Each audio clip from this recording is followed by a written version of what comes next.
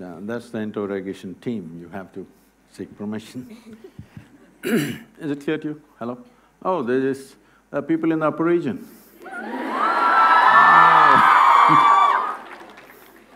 Can we light them up? I just can't see them. If there's no more extra lights, you got to light up yourself. Check. Well, this youth and truth, why this has been on my mind for a long time because it's almost a constant question in the last many years that I've been active. People come to me and say, Sadhguru, where were you when I was 20? If I had met you 25 years ago, I would have done this, I would have done that. You came just too late. This is like a constant vein, it's happening. So I thought we will step out and meet all those people who are below 25 years of age in this country. And that's why the Youth and Truth. What we call as youth or what we call as life, essentially is a certain combination of certain amount of energy and certain amount of time. Time is slipping away for all of us. You do something, it goes away, you do nothing, it goes away, if you sleep, it'll go, if you're awake, it'll go. Time is rolling away for all of us at the same pace. And time rolling away is not about the clock, it just means we are ticking off life till the final tick, okay? When we are young, we don't really understand this, that we are at the peak of our energy only in that time that we call as youth. When you're youthful, you will not understand this, you think you're going to be like this forever, but you will see as time goes by, energy levels are not the same. So when the energies are at their peak, the exuberance of youth, if it could be tempered with more clarity and balance, I think this energy could become something tremendous. If the necessary clarity and balance is not there, then the same energy could be disastrous both for the individual, the society, the nation and the world. So it's in this context we thought if we can bring some clarity and balance into the life of the youth in this country, and once this is over, the next phase is going to go international and we're going to reach out to students everywhere to bring some, at least a little more clarity and balance so that this exuberance of energy which is only at this phase of life will find fruit, will find fruitful expression in one's life, doesn't go waste and doesn't turn against ourselves. For most human beings, they don't need enemies, they're just doing great. Please. Namaskaram, Sadhguru. It's an absolute privilege to have you among us today. Our girls are super excited, as you can see. They were excited when Ranveer Singh came, I saw, not… It's an absolute joy to have you among us today. Before we begin, I will quickly introduce the panel to you. This is Kajal Hamjad, this is Anjali Chandrana, and I will be your moderator for today, Anisha Koshi. So we can begin with the first question. So we've had an array, a plethora of questions come in from the entire student body. Teachers too wanted to sneak in a couple of questions now and then. But most of these questions have come in from our active student body, either through social media or otherwise, as personal formats as well. So the questions are representative of the mass. It's not an individual question that we will be asking. Yeah, and they… A question doesn't need so much explanation. So let's dive right in. So Kajal has the first question. So I think the first question as such is something that happened in recent time. So I'm pretty sure everyone knows about Section 377 being decriminalized. Yep. And I think most of the youth, everyone, me, I think most of us would have gone back home. We're very happy about this. And we talk to our parents and people from the, older generation. Right? So this is something that I do with my parents on a regular basis. We sit and we discuss a lot of topics. So this is something that happened to me and something that I've heard from a lot of people as well. So when we discuss something like this with our older generation, they said, we are not going to debate with you as such, we're not going to impose our perspectives on you, but this is not accepted in our religion, right? So when I took a step back and I thought how difficult it would be for kids, for youth from the LGBT community to come out to their parents, and at the same time, when the parents pose this restriction that it is not accepted in our religion, how does a child and how does a parent deal with it? And sometimes a parent does cut off from their child as well. So just want to know your perspective on, the LGBT community or homosexuality as such with religion, and at the same time how a parent and a child should deal with it. Because I think a relationship between a parent and child is so important, right? And to lose something on that lines is not something. Let's see, probably till now, largely in the social space, in the media space, in the social media space, everybody is pitching either for or against. Can we for some time not pitch for or against and simply look at the issue as it is? Can we? Look at me, I'm not a prude, okay? Let that be clear. So, when we say sexuality, let's understand this. It is something nature has put in us because there is something called as perpetuation of the race or the species, otherwise it won't happen. Of course, we being human beings, having more brains than body, supposed to, because of that, we kind of eliminated the reproductive part and just using the pleasure part of it, all right? This is sexuality right now largely in the world. But essentially, this pleasure also is come into the sexuality process because otherwise, well, if there was no pleasure to it, maybe we wouldn't be born, you and me. Our parents would not have gone into it if there was no pleasure at all attached. Yes or no? So we are here because of that. So there is no denying it or putting it under the carpet, that's not the thing. But somebody has a certain kind of sexual preference which has got nothing to do with the reproductive process as such. It is their personal preference because every individual has the right to do whatever the hell they want to do with their body because it's their body. But if it is something harmful, you're going to cut your nose off or you're going to cut something else off, then maybe we will try to prevent you. But you're not causing any harm to yourself in that way, then it's your business as long as you do something in your private. Right now, the Supreme Court decision is just that what a person does in their private space is nobody's business. Government need not enter people's bedrooms, that is the law, all right? And I think it's right. But at the same time, why so many of you are upset about it or for it or against it is simply because there has been a campaign around the world. I'm saying the campaign should stop. There may be a few people who are oriented that way, leave them alone, it's their business, all right?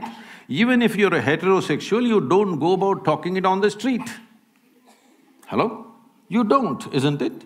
Because private matters must be handled that way unless you give some sanctity to this body. Please understand this. The fundamental difference between animal nature and human nature is this: we are doing the same things that they do. They earn a living, they go around, they reproduce, they die. We also do the same thing. We think a lot about it and we make a whole lot of fuss about it, but we are doing the same thing. Only difference is we can do all these things of eating, sleeping, reproducing, everything more consciously. Because of that, we hold ourselves little different from the other creatures. Otherwise, what's the big difference? You may think there's a difference, other animals are looking at you and thinking, what about you? Isn't it? So, this is the fundamental process. Now, individual people have some choices. I don't think it needs to become a national or international issue, it's their business, what they're doing. But at the same time, there is no need to campaign for it or against it. There is no need to campaign against it, there is no need to campaign for it. If you allow nature to take its course, the percentage of people who will fall that way are extremely small. But because of a whole campaign going on in the world, the number of people entering that space has become bigger, much bigger than what it should be.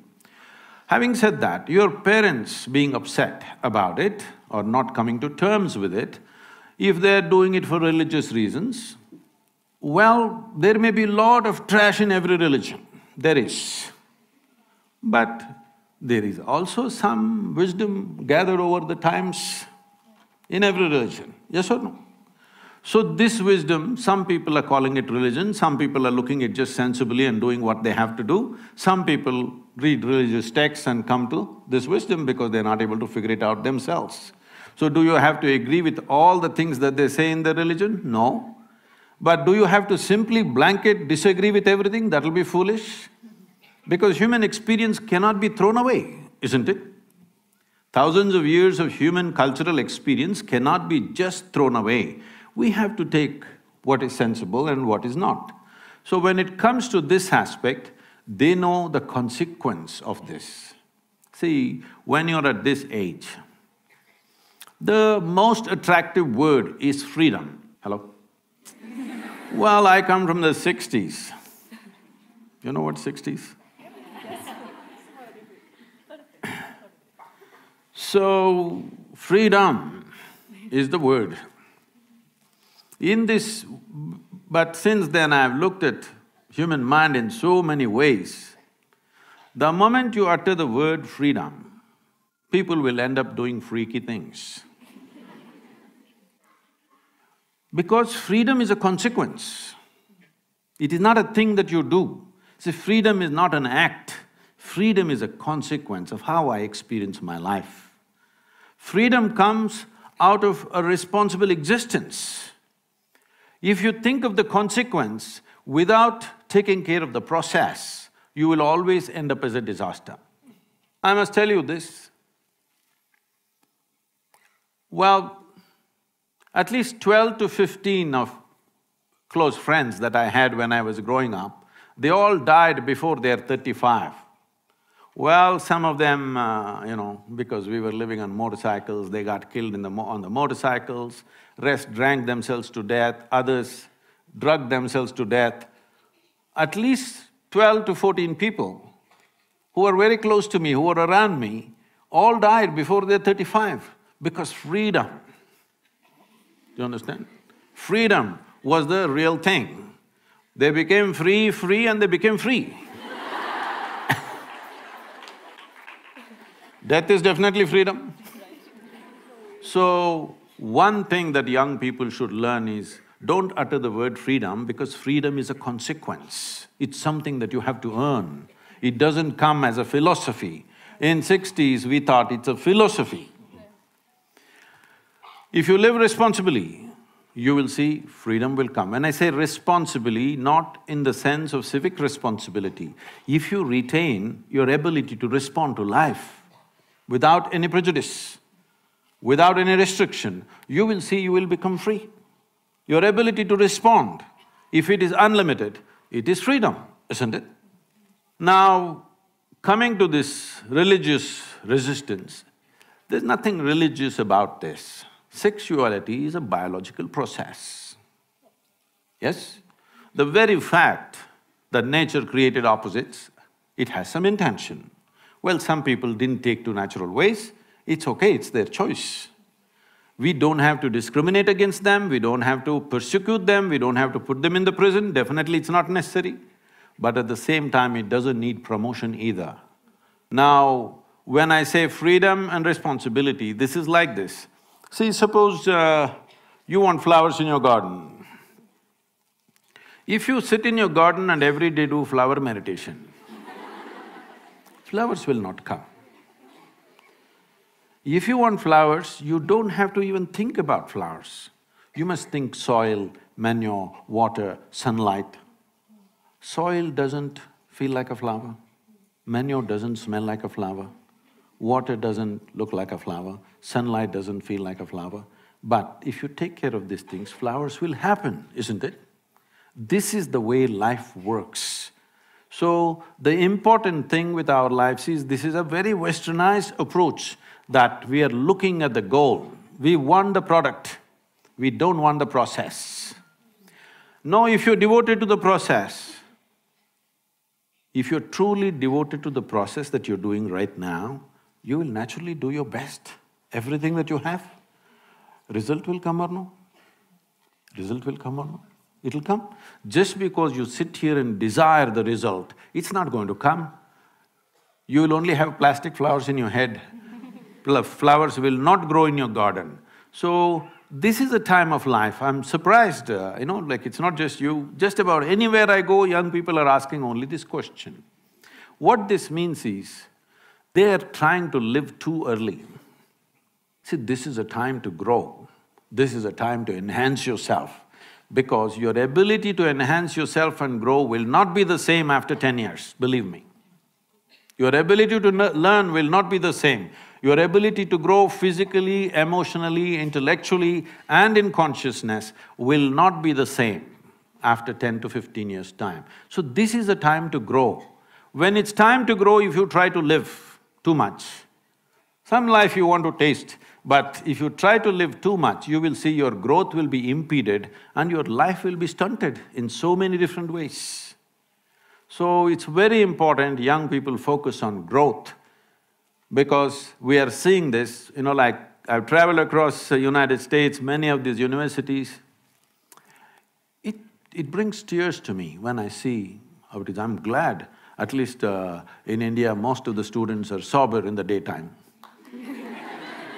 Really, I'm telling you, in top universities, daytime they're all gone.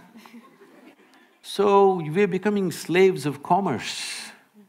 Because people have intentions to do their own thing, they're just enslaving the people, young people, because they want to sell their brand. Because it seems early age, if you get used to a certain kind of beer, that's what you're going to drink for the rest of your life. Yes, they have done research on this, universities have done researches on this, and they're supplying free beer in the school. Tell me, does it take a genius to understand this, that if I open a book which is of some complexity and I want to grasp this, if I'm intoxicated, can I grasp it? Hello? Does it take a genius to understand this, I'm asking? So, you don't have to… when your parents say something, they may refer to their religion because they think it's an authority. You take away the authority, just listen to the words. If it makes sense, do it. If it doesn't make sense, tell them politely, that's not the way it is with me, all right? All right, the next question that's come in from the students is internal and external validation.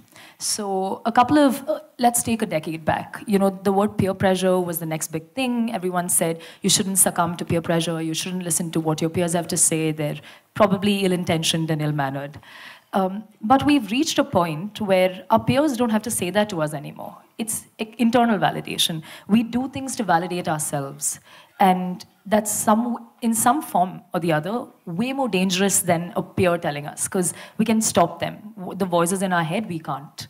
So how do we sort of cope with internal validation? I think or the necessity for internal validation? I already said that most people don't need enemies. They're just doing great by themselves. Now, see, when you say you're a human being, also connected with the previous question also, because you're still not fully settled.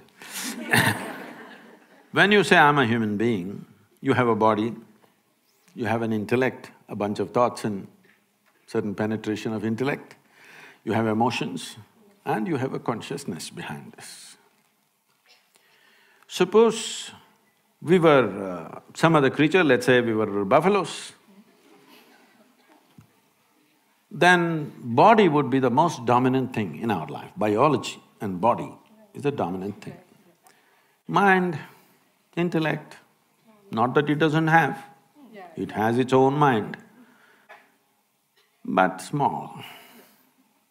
Emotions it has, but still not as big as the body. Consciousness, it is not truly aware of. So essentially, body is the front end of a buffalo. What should be the front end of you among these four things? The mind, of course. No, that's why it's a mess. You don't do guesswork, tell me.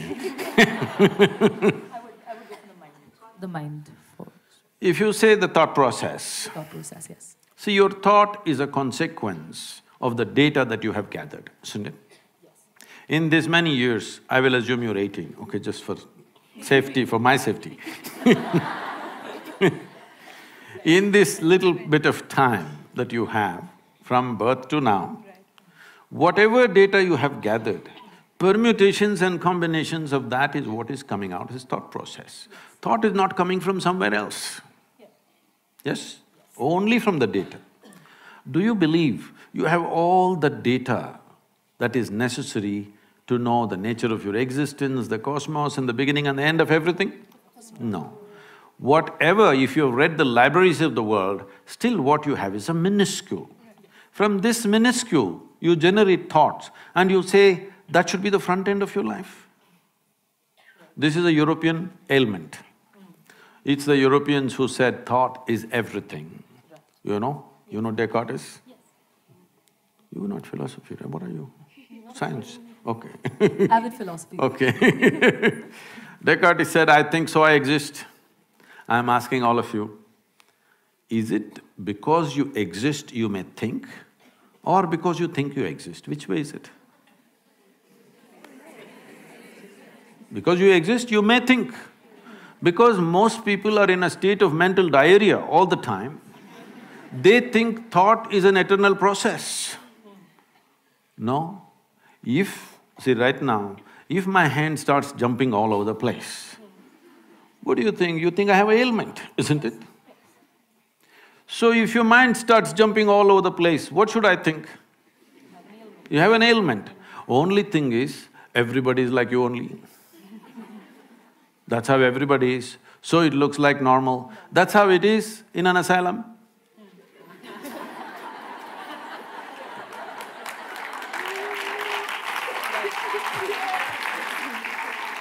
Just because everybody's hand is jumping like this, does it become normal? I'm asking you, does it become normal? With hand, it's very obvious and visible, but if you pay enough attention, it is visible, isn't it? So your thought is an outcome of limited data. That can never be the front end, it's very, very small. Why thought became so significant in the world is because of European system of education. Why in Europe thought became so important was, they went through a few centuries of very dogmatic religious imposition. They were not allowed to think for themselves. So somewhere in 1700s, they broke away from that. They started thinking for themselves, it looked like liberation. But now the same thought is freaking people to death. See, if I leave you alone in a room all by yourself, I will give you food and shelter and everything, all good care for you. Only thing is, nothing to do. You will freak yourself to death, believe me. Yeah. Yes. So, with that kind of a mind, you want that to be the front end? Probably not. Yeah. So, thought is a very, very limited thing. In the yogic culture, there is no significance to thought. We don't care what you think and feel. That may sound a little abrasive, but why I'm saying this is because we know what you can think and feel. It does not mean you are ever exploring anything new with your thought. You're only recycling the old data bin that you have. Endless recycling of what you already have. Nothing new will ever happen. This is why societies are going on talking the same rubbish forever, centuries after centuries, they're discussing the same damn thing, we still can't figure out. Well, the most fundamental thing, the biology, sexuality, we can't figure it out after millions of years of existence because thought-based. If you pay attention, simply you know what it is. You don't have to think about it. Only because we're thinking about it, it's getting all distorted in the mind. Otherwise, biology is quite clear-cut. There is no need to exaggerate it, nor to… Yes, there is no need to play it up or play it down, it is there to the extent it is there. In different creatures, it's at different levels. In different human beings also at different levels, you just do it, leave it at that level. It's just one more aspect. It's a physical platform for our existence, biology, isn't it? Now, you must decide what should be your front end. You must decide. I will… So, pretty… See, it's not me who's dodging the questions, okay? To be honest, I think it's still unclear to me, to be very honest.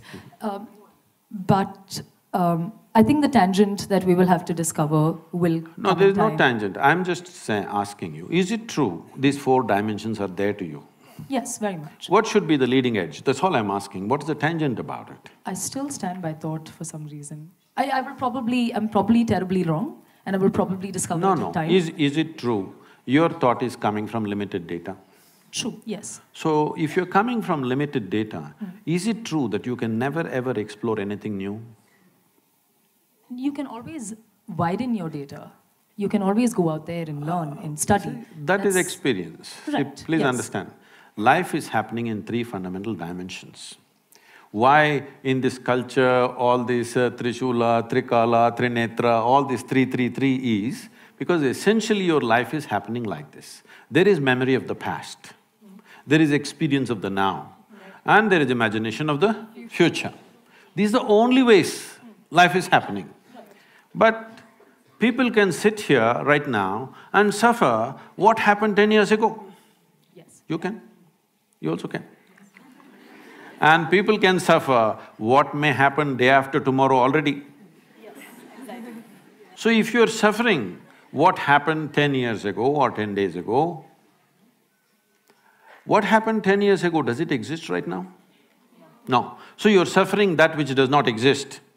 Please, psychologist, please tell me, if somebody is suffering that which does not exist, what's the terminology for them? Like, you tell me. No, I'm only asking for technical terminology. If someone is suffering that which does not exist here, what is the term, psychiatric term?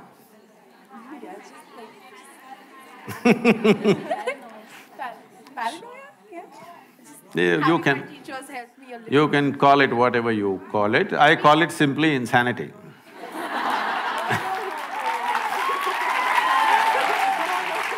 No, that is a very strong word because it will not help your practice if you call people that. But the fact is, if I am suffering something which is not here, it amounts to insanity or no? Yes. So if I am suffering what happened yesterday or what may happen day after tomorrow, I am suffering something which does not exist, isn't it? So essentially, there is… in this form of education, you have done no work as to how to manage the intellectual process. No work, simply it's going mad all the time. You don't know what is memory, what is experience, what is imagination, it's all mixed up. In this state, this intellect is not a possibility, it is only trouble. I must tell you this, 4 months ago, I think 4.5 months ago, a television anchor in Andhra Pradesh, a 34-year-old woman, she jumped off the 5th floor and killed herself. She left a note saying, "Nobody is responsible for my death, my brain is my enemy." Can you beat this? Well, she articulated it, but that's the truth with a whole lot of people, 90% of humanity. Their brain is their enemy. They don't need any external enemy. If they sit in one place, they poke themselves. So she killed herself, and this… I don't know if you saw this handwritten thing went all over on the televisions and everything.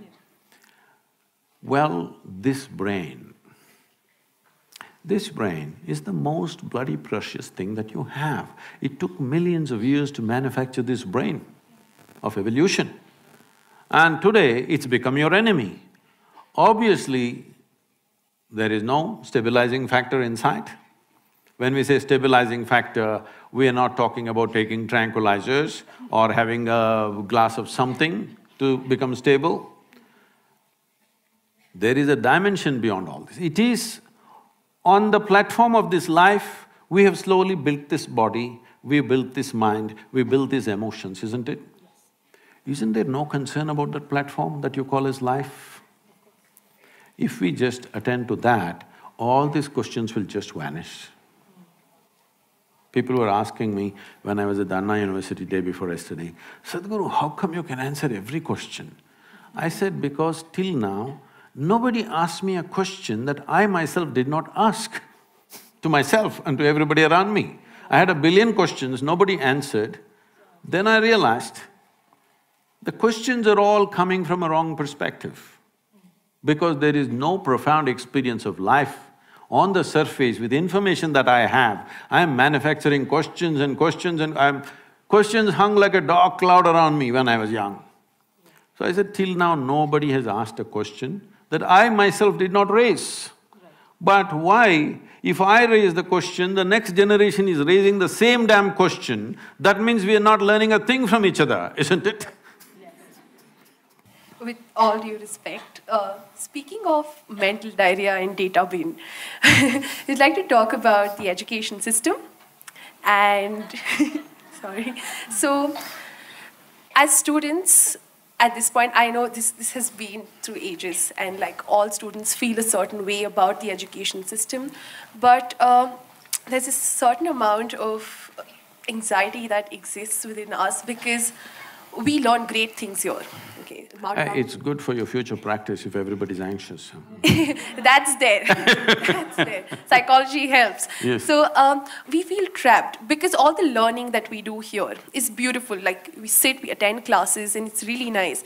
But the concept of one standardized way of evaluating all students is something that seems really unfair in a certain way, and it sort of pulls us down because not everybody learns a certain way, not everybody has to be evaluated a certain way, but the system should work. So there's not this one solution to it. You just can't go, okay, you do this and then everything is fine. The students are happy and the teachers are happy. There's no one direct way to it. So how do you sort of approach this system that is trapping the creative minds of young, nice, sweet students? That's sweet you added to describe yourself. See, right now I'm involved in writing an education policy for the country. We are working on it. It may take another year and a half before we really come up with this. Because I live my life out of my experience. And my experience of education was just ridiculous. The sisters… No, I'm acknowledging them because I am also a Carmelite.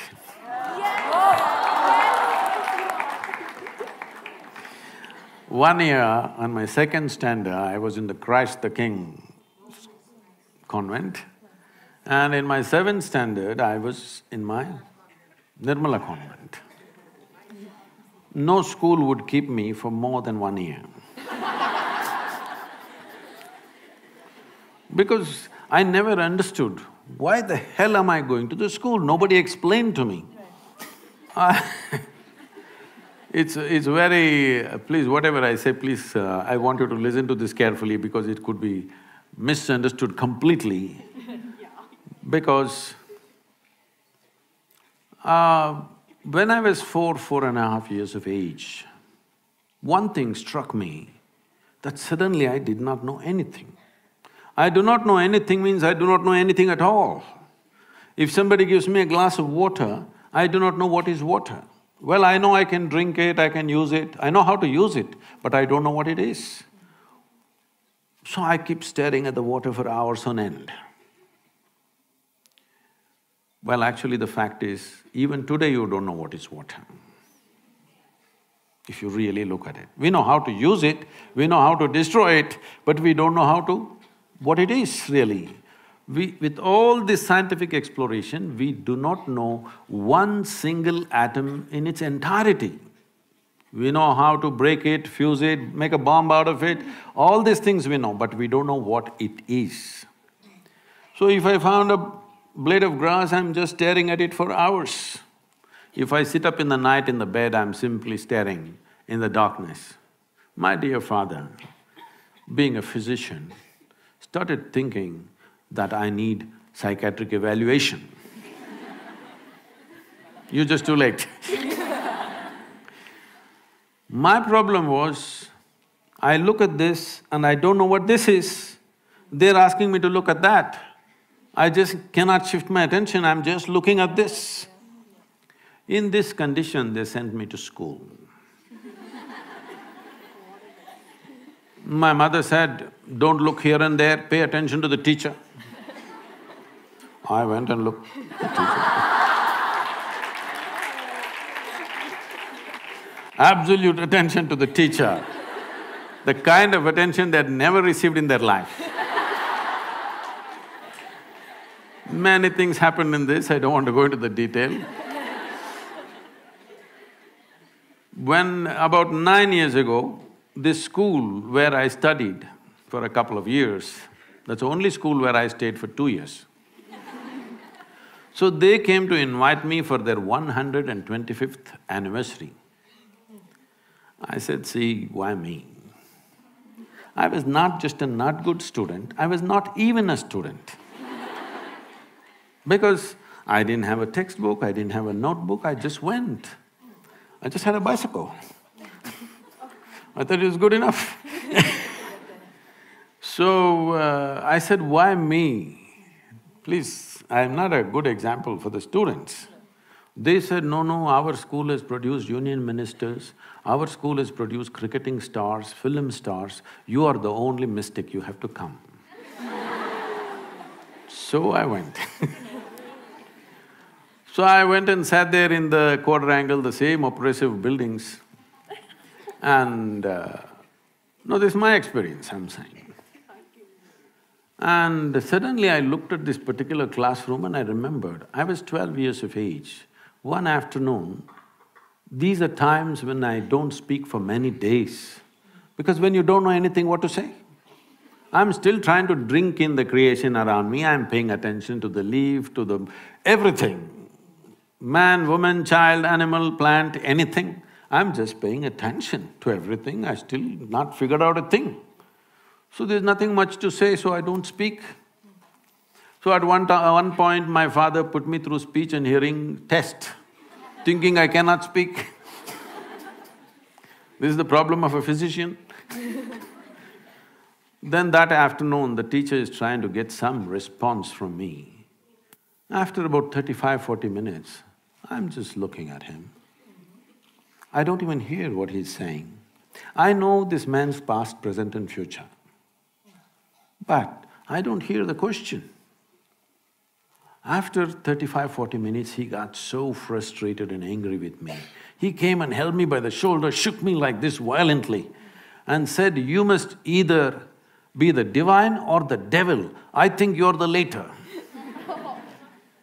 I didn't feel insulted or abused, I just thought about this. Because till then, I did not know what is this, what is this, what is that, what is that. Everything is a question mark, the entire universe. But I knew one thing, this is me. This guy confused me about that also. I just looked like this. Is this divine, is this devil? What the hell is this? I tried to stare, it didn't work, then I started closing my eyes and sitting. This is how my journey started, because I am trying to figure out what the hell is this, because till now I had one assurance, this is me. Suddenly he confused me about this also. Why I'm telling you this is,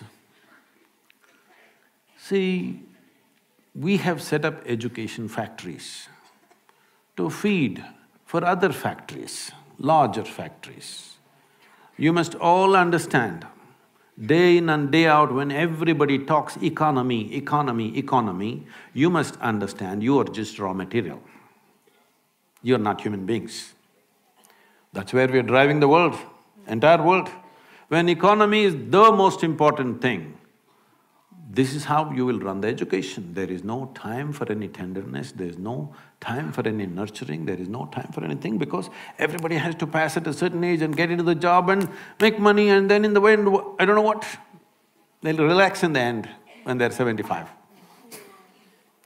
So, this has to change, but for this to change, we have been in 15, 20 generations of poverty in this country. Your parents have relaxed a little bit. My time, our parents were so hyper about how will you earn a living, how will you earn a living. I said, why are you bothered about how do I earn a living? Tell me when you don't want to feed me, I'll just go somewhere. I'm capable of getting my food. And I have no problem of wanting to live like somebody else. I'm not bothered what somebody else has. I know I will never go hungry, I will find my food somehow. I went into the jungle and stayed for 3 weeks by myself and I managed to survive off the jungle. So I knew if nothing works, I'll go into Western Ghats. So why I'm saying this is, we become too overly concerned about survival process. For the society to relax a little bit, I think economic development is needed. See, these two things are like this. If economic development is much more and there is ease, that if you… let's say you don't pass your examination, you won't fall on the street and get lost. If that assurance is there, everybody will relax a little bit, feet off the throttle a little bit will happen. So right now we created three different dimensions of education. One form of education is just for rural India, because for them it's economic.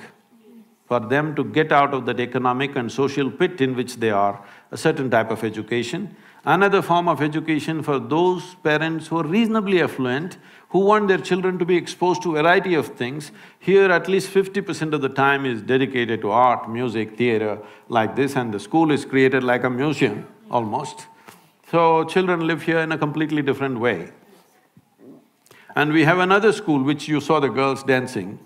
From the age of 6 to 18, there is no academics for them. They learn only classical dance, classical music, Kalaripaitu, which is the mother of all martial arts, yoga, Sanskrit language and English language. This is all they learn. They don't go to any academic stuff. They go through 12 to 15 years of very severe training. You saw the girls dancing, but you don't know their fitness. If you ask them to just climb up here, they will just find their way up. They're like that. Physically, the main focus is to grow the body and the brain to its fullest without any intent. See, the problem is at the age of 3, people like to hear their sweet little girls say, "What will you become?" "I'll become doctor." At the age of 3. So from the age of 3, you're wishing a lot of people will be sick in the world. I'm saying it's a completely wrong way of nurturing.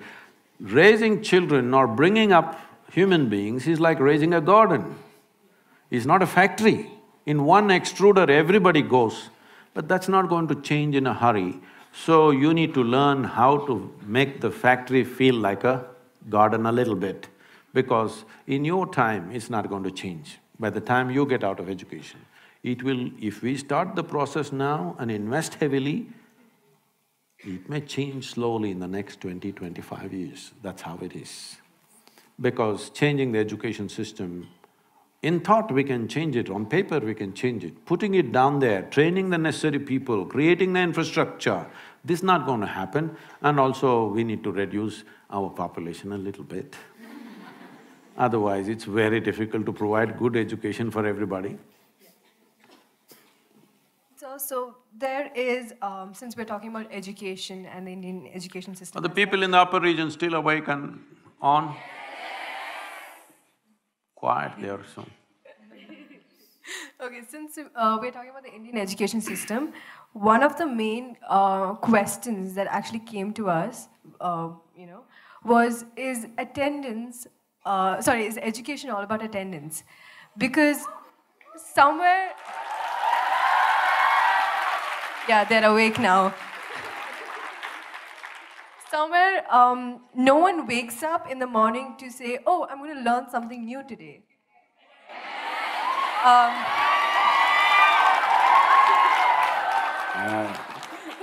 She wants to become a star in the college.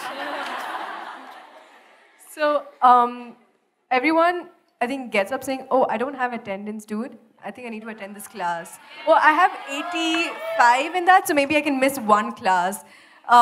I think many of the students here, they don't like maths, but when it comes to calculating the amount of percentage that is required, they're so good at it. I think even Anisha has a question when it comes to motivation and drive as such, especially in college. Yeah. So my main question is, how do we shift that into more of a learning objective than making attendance so dominant in this education system? I don't want to share my experience of attendance. What happens with the student body at large is the drive to learn or the drive to acquire knowledge has died down somewhere. So I think this is a question from the student government itself, because we as an organization, as an institution, I think… You're trying to win the next election also. Won it already. So what happens with a lot of the students in college is we provide them with all of the avenues that they possibly could ask for. The best associations, the best teachers, the best outlook, the best reach, opportunity, name it, and we've given it at some level. But the drive to get them to actually do it, or the drive to get ourselves to actually pick ourselves by the feet and say, this is what I want to do, I want to make use the whole potential of what I've been given.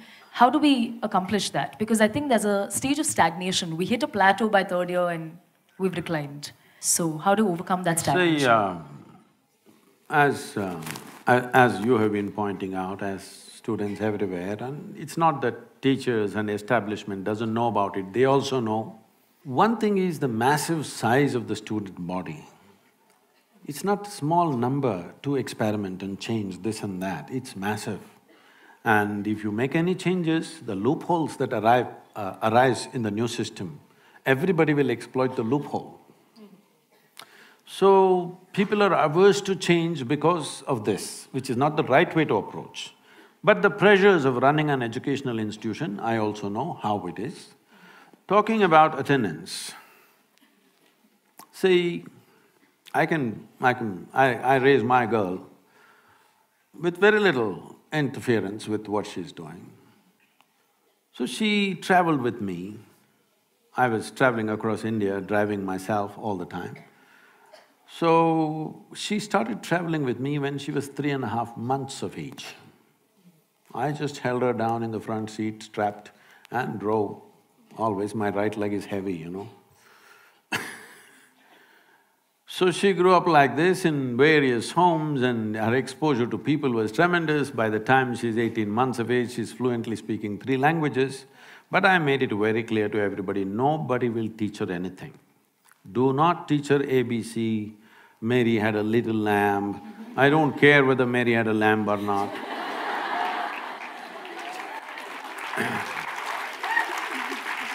So, I made one rule, you can play with her, you can do whatever, nobody is going to teach her 1, 2, 3, ABC, nothing. No rhymes, no nothing. Well, she picked up some cinema tunes, this and that, like Sounds of Isha singing, she picked up those tunes by herself, but nobody taught her anything. Then I thought I'll never send her to school, she can just be with me, but one big problem is you cannot provide that age group company, which is very important. She may become my age when she is still 10, 12. So I sent her to a school which is most relaxed without too many restrictions. When she was 12, 13 years of age, one day she came to me. Something that happened in the school upset her emotionally, and she came to me and she said, "You're teaching everybody so many things, you don't tell me anything." I said, "See, I don't teach anything to anybody unsolicited. Now that you've come, we can talk, I think." I said, "This is all you have to know. Never look up to anybody. She looked at me like this. I said, even me.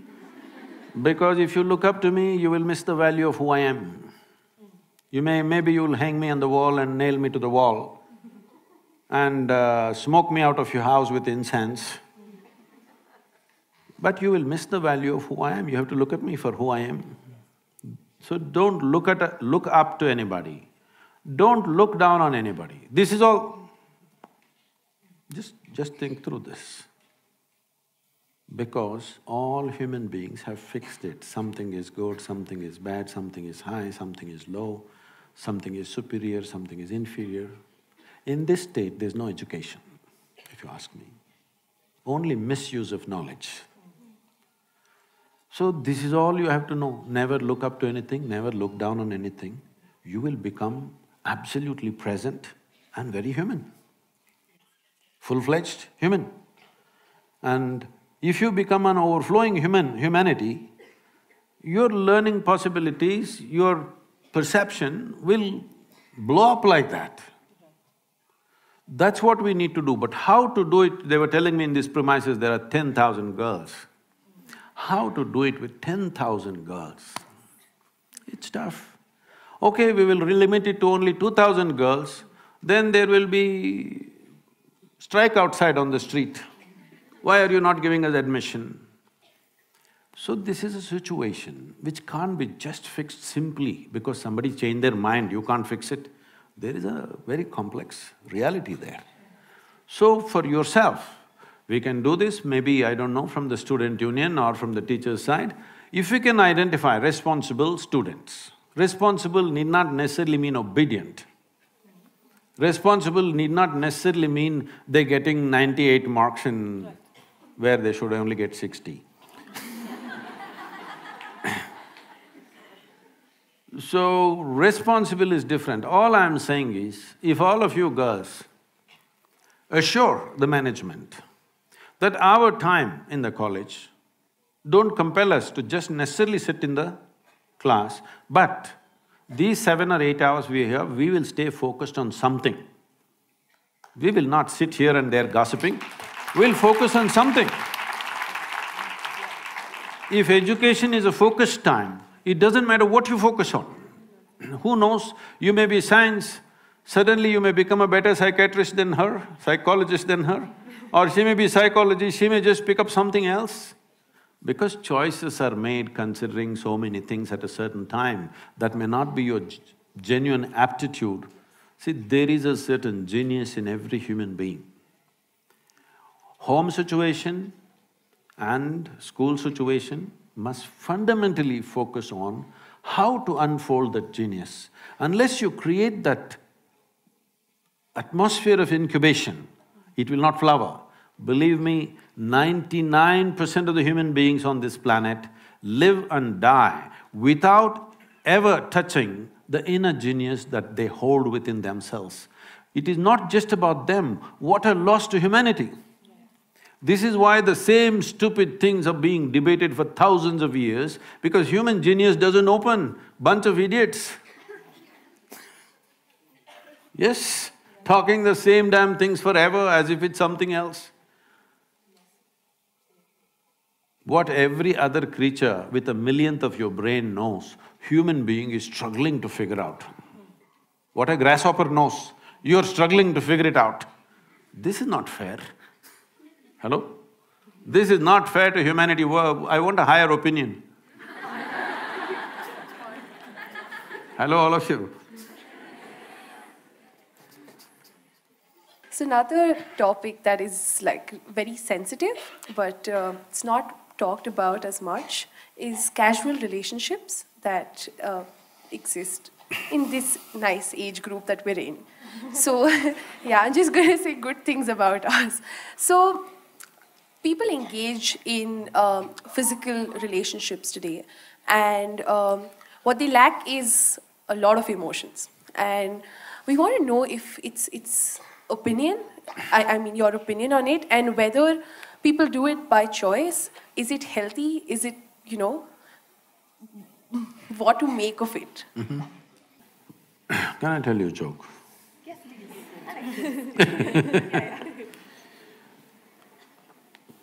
There was one Mrs. Bhatia.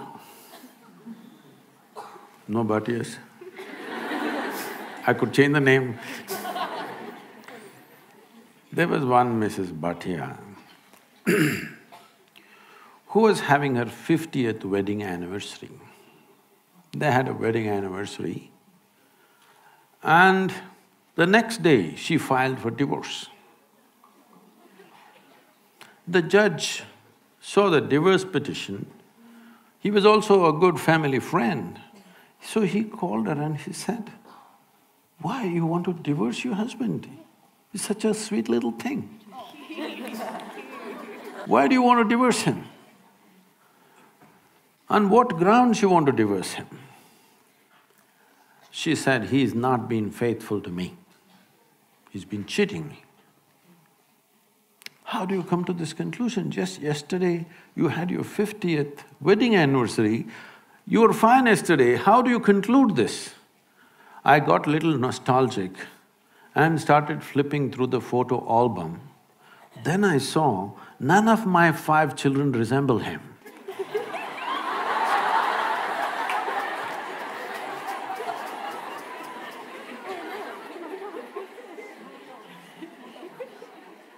So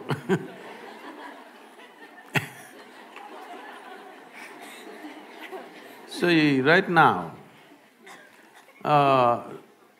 do you remember how your great-great-great-great-great-grandmother 10 generations ago looked like? You don't. But her nose is sitting on your face right now. Your body remembers, yes or no?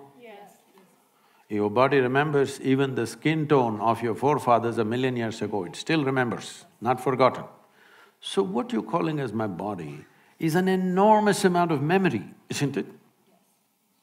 What you carry in your brain as memory is minuscule. What you carry in your body, there is evolutionary memory, there is genetic memory, there is karmic memory, there are articulate and inarticulate levels of memory. There is so much memory. You think you know how to walk right now, please understand, only because your body has built up that memory. If your body forgets, you won't be able to walk.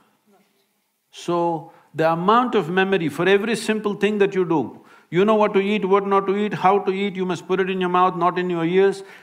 This may look funny, but you would not know if you don't remember. So your body is a repository of tremendous amount of memory and it's picking up all the time. If you walk from here to here, there may be 50 different kinds of mild smells. You may not consciously notice, but the body is picking it up and it recognizes. All the time it's recognizing, that's how you know what is good smell, what is bad smell, this is this smell, that is… You recognize the different aspects of sound, smell, this, that, because constant recognition is happening. So this body memory, traditionally in this culture, we call this as runanubandha.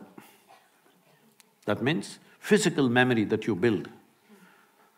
You can either consciously build your physical memory or you can simply take in wild amounts of memory and go through lots of physical confusion.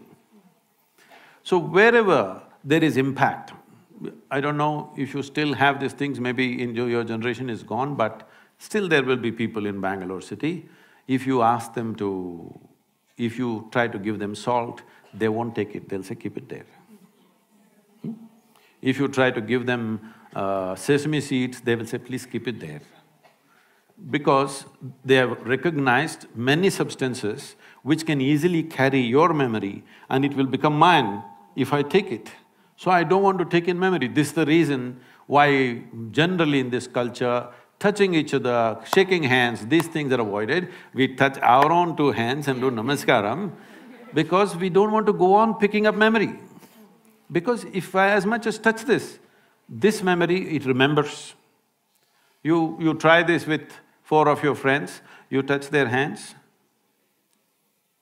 Don't try to consciously remember, every day touch their hands, forget about it. Tomorrow, if that person comes and touches you, you know it's this hand, isn't it?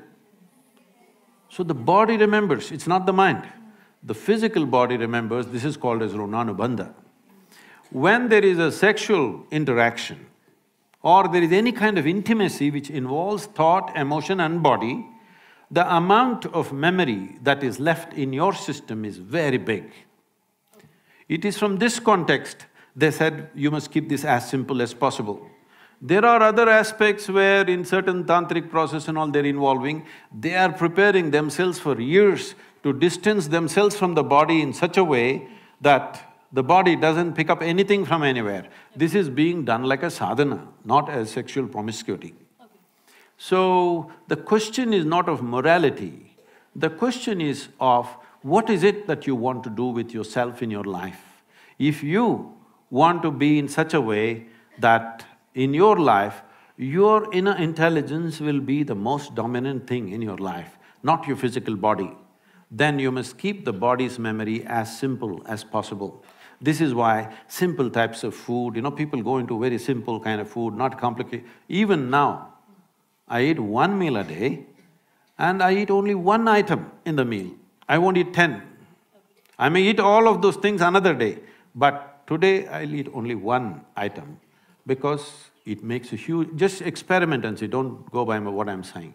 Just experiment and see, especially when your examination time comes, eat simple food and see what a difference it makes for your intelligence, how it functions, how alert you are, everything.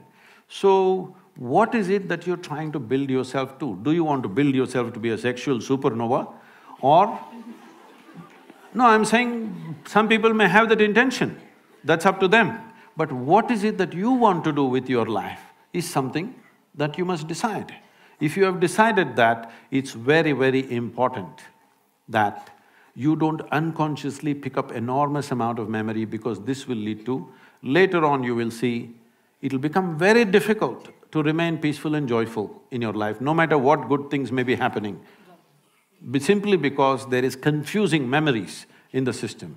When something else of similar nature comes, the body goes into a turmoil of confusion. It may not translate into your mind, just physically it will go on.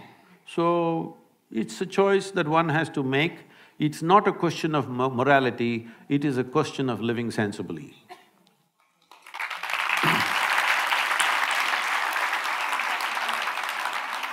Thank you so much, Sadhguru. Now we shall be entering into the social media questions that our students have been sending in. So the first question is sent in by Shivangi Sharma. Lots have been spoken or debated about feminism. Girls are doing different things in the name of feminism. Is there any meaning to feminism or are we fighting a non-existing idea? See, there is a meaning to equal opportunity for all human beings. You should not even consider their gender. Women should have rights, I don't like that. All human beings should have equal opportunity. And they should choose what they want to do. What a man wants to do, what a woman wants to do, it's the choice of an individual. Just thinking all women are same, all men are same is a stupid idea. The requirement is not the same, the drives are not the same, and the aspirations are not the same. So, all women be like this, all women be like that, this is a very… this is the problem, when something is going wrong, people react to that and they think they can correct it by reversing everything. Yeah. Reverse is not the answer, reaction is not the answer. What you do in reaction will always lead to one kind of injustice, will lead to another kind of injustice. There are various aspects attached to this, but feminism, if you're importing it from United States, most of the feminists, they didn't live well. They talked and talked and talked, and in the end their life is empty. Not because there is no man, you don't need a man, it's your choice, okay? But the problem is constantly being in a state of reaction doesn't lead to well-being of a human being. This is one species, we should not forget this. These are not two species, this is one species. The species is made in such a way that they have to… There is only possibility to exist together. There is no other way. Question is how much need you have for the opposite gender or you don't have need for it, that's up to individual choices. But fundamentally, there is no such thing as superiority or inferiority. Once again, this superiority business has come, or this male domination has happened in various societies. mainly because we made economics the most important thing. Money is the only value. Now, the go-getter in the family is the only value. Let me share this with you. My mother did not earn a rupee in her life, and she didn't care about earning a rupee. But can you think that family… Can you think of that family without her? Is it even a possibility? Rubbish. It's simply rubbish. That somebody thinks, oh, she didn't earn a rupee, so she must have been a slave, so she was a housewife, she worked all the time, nobody paid her. This is just stupid stuff, okay? Because money has become the greatest value. Right now in this town, if you say there is a big man, this doesn't mean he has a big body, we don't value them anymore. It doesn't mean he has a big brain or a big heart or big something else. No, he just has big pocket. So this has to change in the society. If money is the only value, male is the only value, I want you to understand this. Today, in the name of feminism, unfortunately, a whole lot of women are desperately trying to be like men. It's not so much in India. If you look in, business districts of United States and UK and other places, I feel terrible for these women. All the time they have to be in a certain way. It is so hard to be a woman in the Western country these days. At one time it looked like freedom. You will see it is so extremely difficult to be a woman because she has to be always balancing on four-inch heels, and she has to be dressed like this, and she has to carry these bags like a man. Everything, heavy bags and computers and going here, going there, just doing the same stupid things that man is doing. This is all about how I earned a few dollars more than another man. This is just a stupid way to structure life both for a man and a woman, and for a woman it will lead to lot more suffering. Today, over 40 years of age, I think over 45 years of age, 42% of the women in America are on some kind of antidepressants or something else. This doesn't speak well, this doesn't show that it's worked, isn't it? Well, exploitation comes. Whoever is powerful tries to exploit. See, you must understand it's not about a man or a woman. Whoever has the power tries to exploit. People are not trying to exploit the woman. They will exploit another man also. A child… Why children are beaten in this world? Simply because they're small. Hello? If your children were bigger than you, would you beat them, I'm asking you? So, anything that is weaker than you, somewhere you think you must exploit. If this has to go, the front end of your life should be your consciousness. Why consciousness is? See, when we sit here, your body is your body, my body is my body, 100%. Till they bury us, we don't understand it's the same stuff. Yes? When they bury us, we get it, it's the same soil. But right now, this is me, that's you, 100%. Now you are very cautiously agreeing, disagreeing, because your mind is your mind, my mind is my mind. Yes? But when it comes to life, there is no such thing as your life and my life. There is just life, this is a living cosmos. You captured a little bit of life, I captured a little bit, somebody else captured a little bit. But it's like blowing soap bubbles. You blew soap bubbles when you were young? Yeah. So you got only this big bubble, somebody got this big bubble. Same soap. Everybody has air in the lungs, but one person gets this big bubble, another person gets this big bubble. Why do you think? Certain level of attention, isn't it? In blowing a simple soap bubble, there is a certain methodology and a technique to it. Now you filled up this much, poop, it went. Then you can't say, this is my air. There's no such thing. So similarly, as you sit here, there is your body and my body, your mind and my mind, there's no such thing as your life and my life. If you put that as the front end of your life, all these discriminations, prejudice, nonsense, your body will not work against you and anybody, your mind will not work against you or anybody, your emotions will not work against you or anybody, because it is the identity which decides how your mind functions, isn't it? Right now this feminism is coming from, I am identified as a woman. No, physically you are a woman, it's fine. 50% of the population should be women, always. Always it should be. That is good. But your identity need not be 100%. You are identified as a woman at one level, but your identity need not be 100% with your female body, because this means we are identifying with body parts. If we must identify with body parts, why choose reproductive organs? At least choose the brains.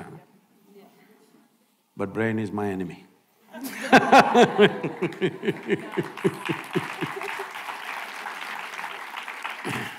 So this is another question from Shruti.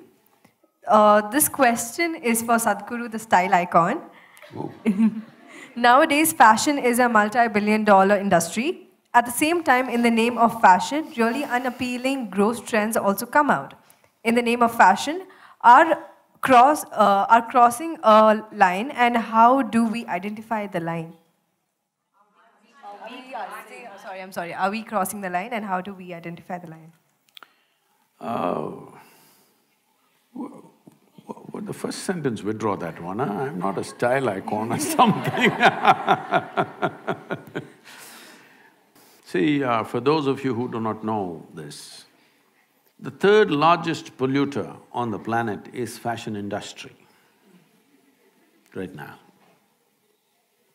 It's estimated across the world, compared to how many clothes, how much clothing our grandparents had, how much clothing we have is on an average 5 times more. All of you seeing that, isn't it? They're saying by 2025, that will double, that means we'll be 10 times more than our grandparents. Out of this, all this cloth that we are wearing, 98% of it is now synthetic fiber, only 2% is natural fiber. Out of this, 95% is polyfiber. Polyfiber has entered our bodies, has entered the plants, has entered the animals, has entered the food chain, water, soil, everything. This is one thing that's gone under the radar. Everybody is trying to shoot at that little plastic bag, which must be done, of course, but the polyfiber cloth is the largest polluter which is going under the radar. It is sitting on our clothing, on our bodies, constantly polluting everything because the micro polyfiber is just getting into everything.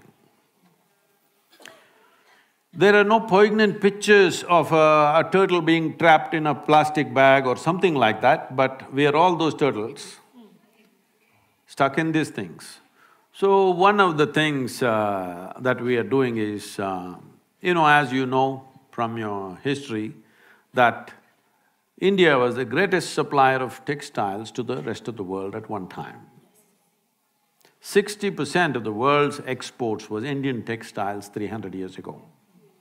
It was systematically destroyed during the British era. Over 3 to 4 million people died in about 50 years simply because the industry was systematically knocked down.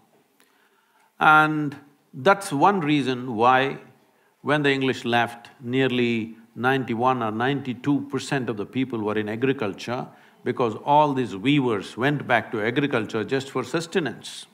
That is why such small holdings all over the place and agriculture being in such disarray, one reason is because of destruction of handloom industries. To a point where one of the Governor-General said, the fields of India are bleached by the bones of the hand weavers in 1860, because millions died. So having said that, we still have the skills. India is poised, if we do the right things, to be able to clothe the world once again in a sensible way, in a natural way. And in the sense, this can be economically fantastic. We could completely stop farmer suicides and the distress of the farmer, if part of the agriculture is towards generating natural fiber.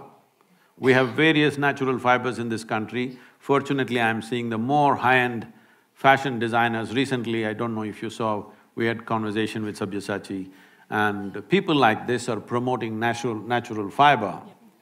Well, now that you called me a fashion icon, let me admit this. In the month of October, we are having a fashion show in New York City. Woo! This fashion show, I'm not going to walk the ramp, okay? This is not about showing the apparel, but this is about exposing the top designers in America to Indian textile, the fabric. So 30 varieties of fabric we are already have already transported to United States, it's waiting there. We're going to display this and give this material to them, of some part of it free of cost, so that they can try what they want. And to promote this, this could be a game changer for India's economy. It need not necessarily be handloom, even if it is machine woven, but natural fiber. If natural fiber comes back, there is no other nation on the planet which has the skills that we have. Over 120, over 120 distinct varieties of weaves we have in this country. Nearly 50 of them will die any time in the next 10 to 15 years, because only one old person, one little couple are doing something, their children have become software engineers. And it will die in the next 10-15 years unless we revive, because we must understand this. I don't know if you've ever been to a handloom weaving thing, have you been there? Yeah. In Bengaluru, there's a lot of silk saree weaving, you must go and see. At one time, my father believed that I will go into this because the larger family was involved in silk weaving. So I went there to see, I was just 17, I wanted to see how they do it. I was, cocky and like that. He's working on the loom, they're weaving a silk saree, he's just doing I think, at that time I think I'm smart, then I realized that's different. And I'm paying full attention and looking. Simply he's doing this, simply one flower opens up in the cloth, another flower opens up here, geometrically perfect. If you have to put this into your software, it will take so much effort. This guy's got it in his head simply. So, we have destroyed this mainly because of compulsory education. Okay? If a son or a daughter with their father or mother goes to the loom or to the agricultural field to work with their parents, the parents could be arrested because child labor. So we are determined to destroy all the skills in the country and have millions of graduates who have the attitude of the educated and who don't know how to do a damn thing in their life.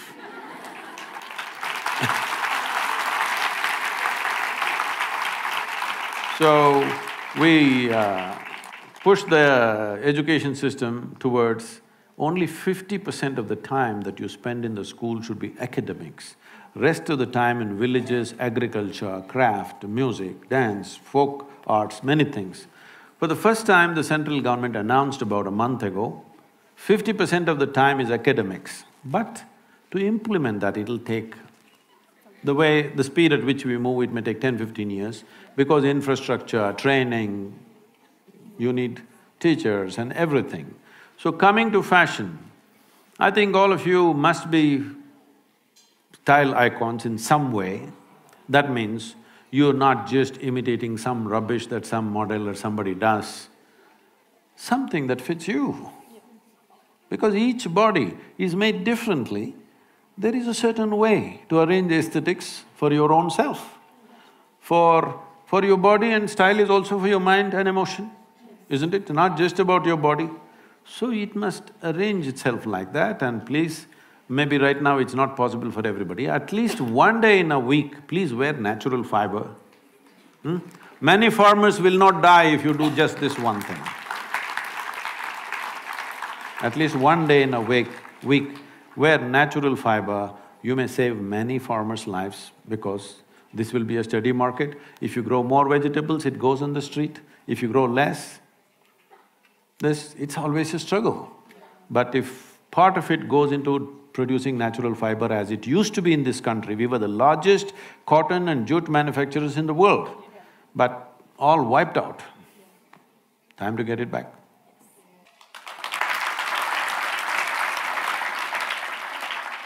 So the next question is from Uma. The question goes, life in cities have become a nightmare for girls. Groping, leering, lewd comments in public transport are a norm that girls have to put up with and unfortunately don't raise their voice against. What to do about such upsetting civilizational evils? It's an unfortunate reality. At that moment, I know what is the reaction and what is it that we feel like doing. That's a different matter. But we must look at the larger picture. Why? Why is such a thing happening? See, this is because we are a society in transition. We have sort of given up our traditional ways of doing things. We have not caught up with another way of doing life totally. We're just hanging in between for too long. In the sense, probably 30 to 40% of the young people that you see in the cities are migrants, they've come from elsewhere. One thing is, when you're in a new place, you can afford to be irresponsible. They won't behave like that in their own village, okay? Because there are consequences. Here they are new. And another thing we have to address, if we have to look at it compassionately, is if he was in his village, his mother, his mausi, his atte, somebody would be talking, see, we're going to get you married to that girl, see that girl? That is going to be your wife. Whether it's going to happen or not, that's not the point. He thinks there is a solution for his hormonal struggles. Yes, it's a reality, come on. Between the ages of 15 and 25, this is at its peak. So, even if there is no physical solution, there must be a solution in thought and emotion that he knows that, this year you're going to get married, no, this year the crop is not good, okay, you'll get married next year, they may postpone it 5 years, but he is living in that comfort that there is a solution for him. You take that guy and transplant him into Bengaluru city. He's just a wild creature. He's living somewhere, 10 people in one room. Daytime one set sleeps, nighttime another set sleeps in the same room. That's a living conditions, I'm saying. And there is no family, there is no any kind of balancing factor in him, there is no society for him, it's just dog-eat-dog world for him. And for his hormonal stuff, there is no solution. Nobody is telling him that girl is for you. His mind is going crazy. He watches movies, these days pornographic stuff is all over the place, he's watching it on the phone. So he thinks this is what every girl wants. He is unable to think beyond that, you must understand his problem. See, first of all, what puberty or adolescence means is, see, when you were, let's say 10, 12 years of age, you looked at somebody, they were just fine. Suddenly you became 14, 15, your intelligence got hijacked by your hormones. You look at somebody, every bump on their body looks like a world by itself. Yes, this is the reality.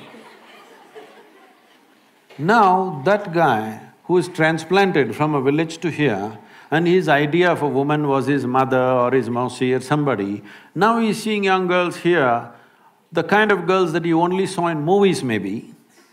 Now, one drop of alcohol, the guy will pounce on you. Little more push he needs. All these rapes and things you're seeing is just this. Already he's out of control, he's somehow holding himself, put 1 or 2 drops of alcohol in his mouth, boom, he'll go crazy. So this is an unfortunate situation. It's a cruel situation for him, it's a cruel situation for those who are victimized by him. But we are a society in transition, it's time we address our issues directly. Don't go on thinking it'll get solved if we close our eyes and sit. It doesn't get solved. So, as a society, we must debate. Are you going to go back to 16 years of age, you can get married? Or are you going to go back to a place where you will discuss and see how to conduct this society? After all, there are young people, they have their needs. How are you going to address this? We need to directly, head-on, we must approach it, not slinking around it, not hiding behind religious books and this and that. You need to address it. This is the issue, how to deal with it. If you don't do that, this is what they're doing. See, one thing is, when such things are done to you, how horrible you feel is one thing. But I want you to also think, how degenerate does he feel doing these things? There is a certain degeneration. He can only do it when he believes he cannot be caught, isn't it? Because there is a certain degeneration of mind, essentially because it is just like a hungry child grabbing something and running away to eat. He is in the same mode with his sexuality. So we need to address this. Very important we address it. The sooner we address it, the better it is. Thank you, Sadhguru. We have questions from the audience now. We will be taking questions from the audience. Logistic members, please help the audience. You don't look like Mount Carmel. There is a question on top as well. Yes, please address it to Sadhguru. Namaste, Sadhguru. Namaskaram. I'm Harshita. My question to you is, what do you think about the concept of hell or heaven? Hell or heaven, what do you think about that concept? I heard it, I was just trying to figure out where you are, what… Is it heaven or… if you jump, it'll be hell for sure. I won't do that. So, please sit down. Thank you, Harshita. See, those who have made a hell out of themselves are always aspiring to go to heaven. Yes. If I'm sitting here and I'm blissed out, totally, look at my eyes. It looks like I'm always stoned.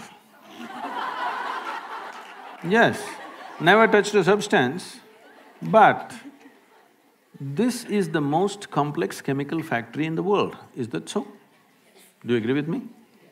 The question is only, are you a great CEO or a lousy CEO of this chemical factory?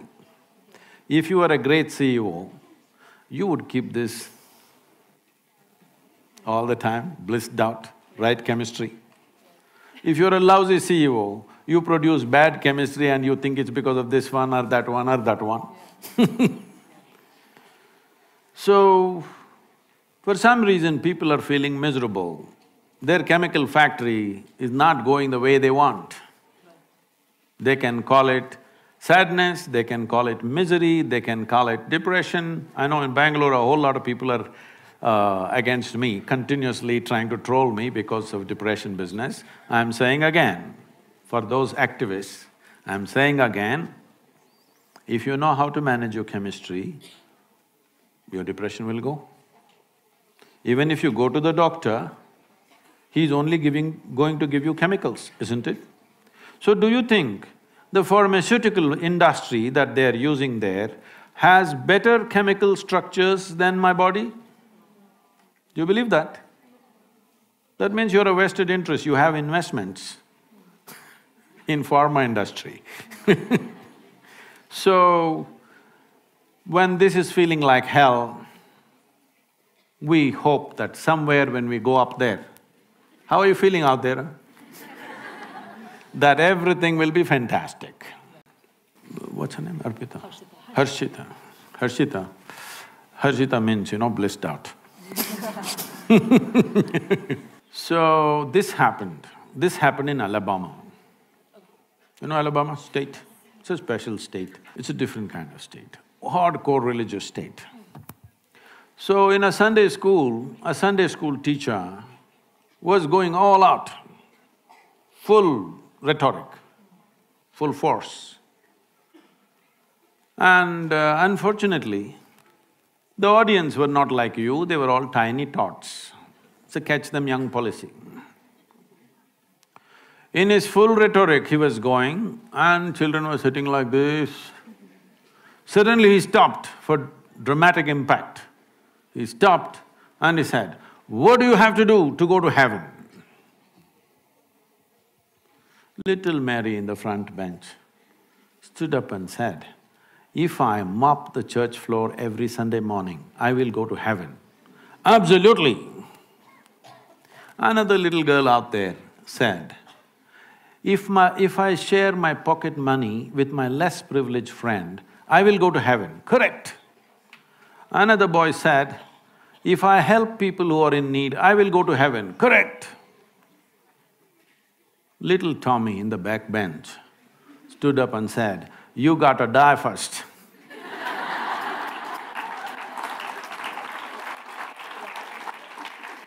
Well, that's a qualification. If you want to go to heaven, you got to die first. So when you die, depending on your culture, we will either bury you or burn you or cut you and throw you to the birds. Yes, one of these things we will do, depending on your culture. So one thing is very clear, you will put your body back into the earth and it's a very eco-friendly thing to do. If you've not done anything in your life eco-friendly, that is one act which will be good. You should not take your body and go. You must put it back into the earth because this belongs to the earth. So you left your body and went to heaven. You know what is in heaven, Harshita? No? You know? Okay, okay. So, what is in heaven? In Hindu heaven, food is very good. If you are a foodie, you must go to Hindu heaven. Nala himself will cook personally for you. He's the greatest chef. If you go to another kind of heaven, white-gowned ladies will float around in the clouds. If you like that kind of ambience, you go there. If you go to another heaven, you will have virgin problems. If that's what you're looking for, you go there. But you went there without the body. What do you do with good food and virgins, I'm asking? Hello? You don't have a body? These are all bodily problems, isn't it? No body, what do you do with food and virgins? In the Hindu way of life, there is a thing, up there in heaven, there is an Akshaya Patra. How much ever you eat, food will always be full. Well, when you go without a body, food will always remain full in the vessel. And they will always remain virgins.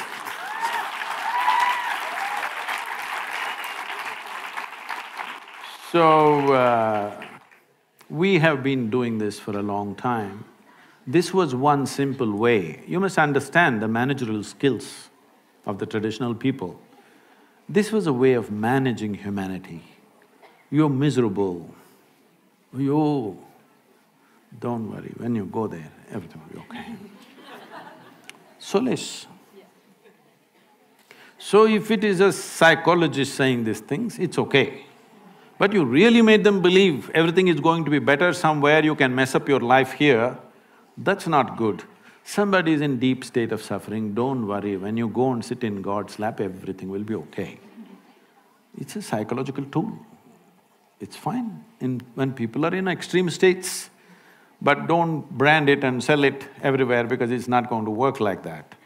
So, now heavens are collapsing in people's minds. Why there is such an increase of consumption of alcohol and drugs on the planet is mainly because still people are not articulating it, but in their minds, heavens are collapsing. How many of you are thinking, one day when I go to heaven, everything will be fantastic? Not many of you, I'm sure. But in the previous generation, if you had looked, the numbers were quite significant. So heavens are obviously collapsing in human mind, because if you ask three questions, all the three heavens will collapse. Yes.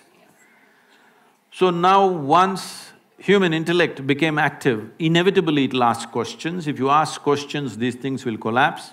So people are trying to have alternatives right here, that they're getting drunk and drugged right here. So this is the moment. All of you young people must understand this. At this point of time, if we don't raise human consciousness in a big way, if you don't teach people how to sit here absolutely blissed out by your own nature, believe me, in another 50 to 70 years' time, at least 90% of the human population will be on some kind of chemical. To be healthy, they need chemicals. To be peaceful, they need chemicals. To be joyful, they need chemicals. For everything, they need chemicals. I want you to know this, 70% of US population is on prescription medication. The most affluent nation on the planet. Why does individuals and societies seek affluence? Because the first step of affluence is choice of food, choice of nourishment. The second step of affluence is choice of lifestyles.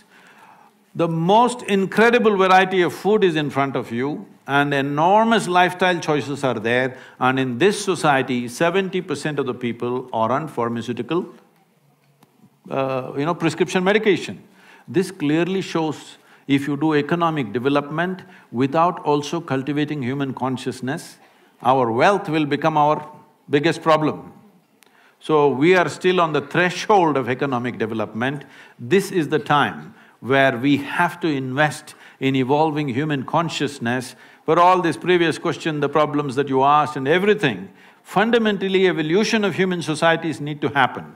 But there is no such thing as a society, there's just you and me. It's only individual people.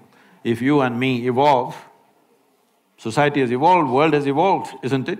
Society is only abstract, it is actually all of us individuals, isn't it?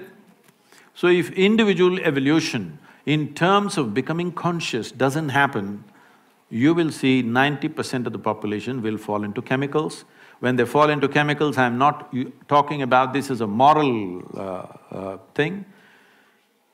If 90% of the human population goes on constant usage of chemicals, the next generation that we produce will be a generation which will be much less than who we are. And that's a crime against humanity. Every generation, the next generation that comes, must be at least one notch better than who we are.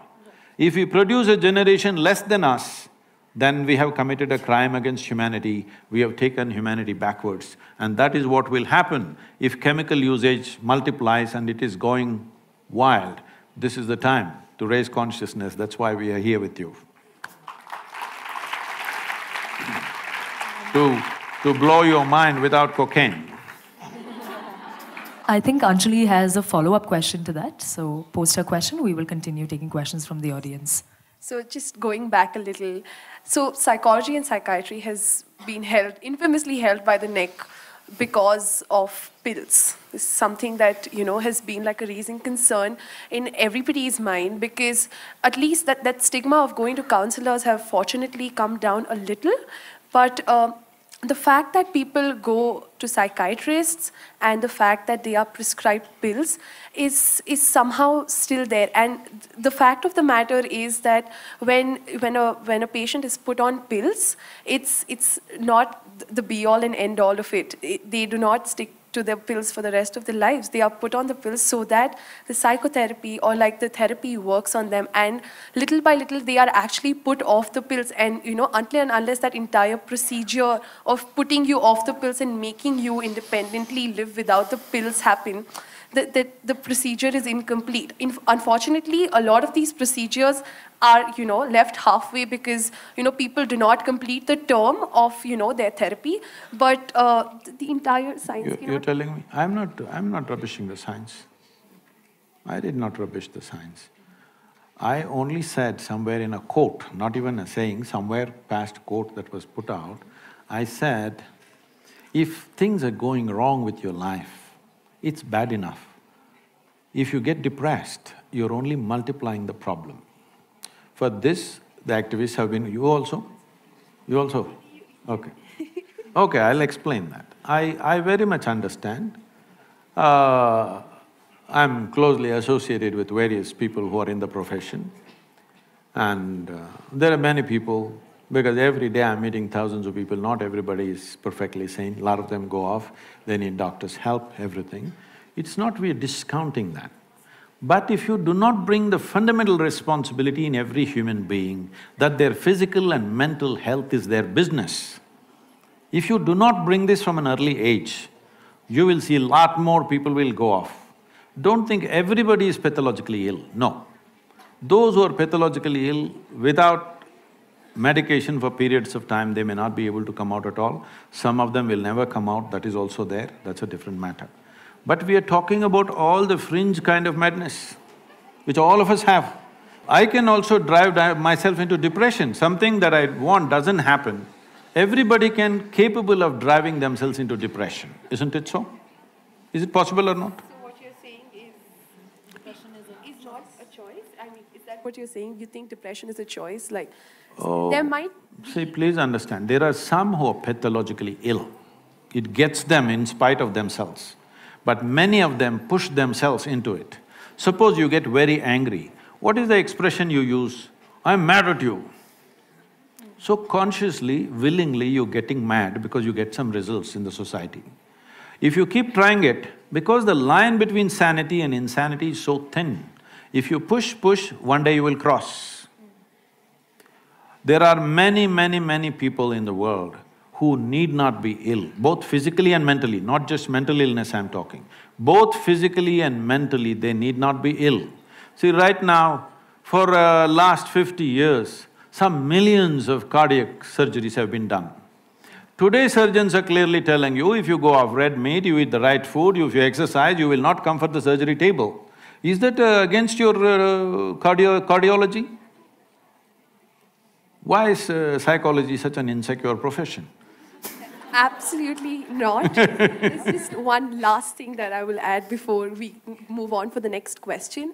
There is a certain diagnostic criteria for… So, I might be sad, I might be extremely sad, but that does not mean that I am depressed. I am entitled to my sadness. See, please, who doesn't know this?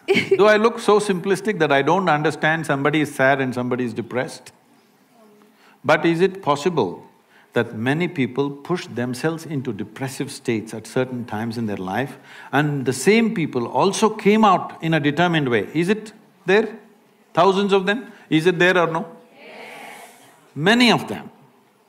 So, if I say it is open, everybody need not end up with chemicals, maybe it's against a particular profession, but we're talking for humanity. Thank you, Sadhguru. Although I don't think Anjali is fully convinced on the answers tangent. Questions will be taken from the audience. Yes, sir. Can the sir please be given a mic? How do you get fully convinced or not convinced on a fact? If it's your opinion, you can be convinced or not convinced. Is it a fact that many of you, I'm saying most of you are young, you've not seen much life, but even in this little life that you have seen, there were moments when you crossed your sadness and became depressed for a few days. Has it happened to you? Yes. And most of you have come out of it without anybody's help, or maybe with a friend or somebody who mentored you a little bit. Have you? Yes. These are facts, these are not opinions. All right. Yes. Question, please, sir. Please take on the mic. Namaste, Sadhguru. My name is Ujjwal D. Jain. I'm just a visitor, but I've been quite a lot following you and your teachings. I have just one question in mind. In today's day and age where students are very well connected on social media, and there are a number of ideas which have been shared on social media, both on and off social media, the main question which I want to ask is, many people find that there are an array of conflicting ideas which are floating around in social media. And sometimes, many a times, these ideas are equally appealing as to the conflicting idea. So, my question is, how can we be sure that we are making the right decision and we are going to go on the right path? Okay. Thank you, sir.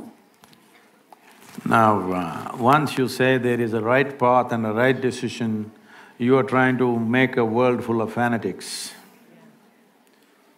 There is no right decision in your life. Whatever stupid decision you take, if you put your mind, heart and soul in it and make something out of it, it may turn out into a great thing. Is this the right thing I did? Who is to decide what is the right thing you did? The question is, that's why I said even when it came to education, the question is not about what subject you're studying, you're sitting in class, under the tree, where, but is your student life being spent in a focused way or is it loose? That's a question. So there is no right thing to do, but if you put everything that you have into it, it becomes a great thing to do. So, right decision, right path, the moment you fix those things, we will become fanatical and you will see nobody will be right, everybody will pretend to be right. And that's a world we have created for a long time, it's time to change that. Questions from the audience, please. Namaskaram, Sadhguruji. I'm Vrinda. So my question is, how can one spend a balanced time in academics and spirituality, or maybe career and spirituality? See, anything that you do with your body is connected to time, it takes time. You want to run, you want to walk, you want to do this or that, everything takes time. What you do with your mind also takes time, but not to the same extent enslaved to time. Physically, you know, all these timings, Mr. Bolt runs something in 9 seconds means because body and time are related. Because our sense of body, our sense of time is only because of our body. You don't have to look at your watch to know what is the time. If you observe your bladder, you know how many hours you've been sitting here. I'm saying our sense of time is essentially because of body. We had sense of time even before the watch came, isn't it? Because physical is keeping time, always. How long you can sit here, how long you can walk, how long you can do something, everything is decided by time. Time may be a relative experience at different times. You have seen at a certain time when you're very joyful one day, 24 hours, poof, went like a minute. Another day you're little depressed. Clinically depressed. Then, that one day feels like a whole lifetime. See, when we are very miserable for some reason, that one day… I'm not picking on you, I'm just joking with you. Okay? I'll come for counseling. It's okay, right? So, when somebody is very miserable, you will see time just won't roll. So time is a very relative experience, but still it's very directly connected to our body. If we did not have a body, suppose you don't have a body, you sit here for 10,000 years, what's the problem? Isn't it? So when it comes to the mind, it is not as much enslaved to time as your physical body, but mind also has time. But there are dimensions within you which are not related to time. So, this thing about right path, wrong path, all these things largely relates itself to body because it takes time, it takes away life. If you just take a wrong turn, it'll take away life. Maybe you lost half an hour, but you lost not half an hour of time, you lost half an hour of life, isn't it? So when it comes to physical things, we must be little conscious of which turn to take because it takes away our time. Mentally, you can take any turn you want, whichever way you want, because it doesn't take much time. So when you talk about spiritual process, it doesn't take time at all, it's an inner dimension which doesn't relate to time. So your education, you may be studying, you may be running, you may be working, to be spiritual, it doesn't take time. Only little initial guidance may take time, afterwards it doesn't consume time because it's not physical in nature. Thank you so much, Sadhguru. We will be taking the last question from the audience. Yes, ma'am, please. Namaskaram, Sadhguru. Where are you? Okay. My name is Raman, and my question is that at some point or some other point, all of us, we feel kind of lost, like we're not connected to something, or this idea of not belonging anywhere. So what is that phase and how can we come out of it? That's called freedom. Yes. See, people are always talking about freedom, but they're always thinking how to bind themselves to something or somebody. If you're really lost in your life, you're absolutely free, isn't it? Hello? No? So, freedom is a territory which needs lot of maturing and culturing to handle. Otherwise, people doing compulsive things, they're thinking they're free. These are compulsive things. Somebody is drinking, if you say, why don't you not drink today, you can do it tomorrow. Why don't I have the freedom to drink? No, it's compulsive. If you're calling your compulsiveness as freedom, it's very unfortunate. You lost all your freedom in compulsiveness. So freedom is that kind of a territory where you have to culture yourself, mature yourself to exist free. Everybody, I think at some point, we provide these opportunities for young people to come and just be by yourself. No compulsive talking, no phone, no drink, no nothing, simple. You eat what you want for nourishment and then simply be. Everybody must spend at least a little bit of time like this, because only then you understand how compulsive you are. Unfortunately, we are translating compulsiveness as some kind of a goal in our life or freedom in our life. No. See, if you want to get somewhere in your life, get somewhere does not mean be better than somebody, do this, earn this, that, no. As a life, your experience of life should become a fantastic experience. So right now, all the crazy things that people are doing in their life, why? They drink, sexuality, temple, this, meditation, whatever they're doing. Why are they doing? Because they want their experience of life to become pleasant. Yes or no? Somebody hits the bottle, somebody hits somebody else, and somebody does something else, but essentially looking for pleasantness. If your body becomes pleasant, we call this health. I'm talking yoga now to you, officially. If your body becomes pleasant, we call this health. If it becomes very pleasant, we call it pleasure. If your mind becomes pleasant, we call this peace. If it becomes very pleasant, we call it joy.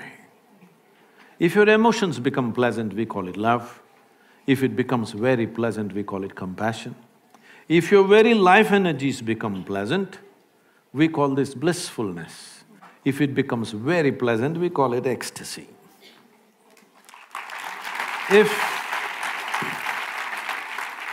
If your surroundings become pleasant, we call this success. Only for this last one, to make our surroundings pleasant, we need the cooperation of many forces around us. Many things have to fall into place.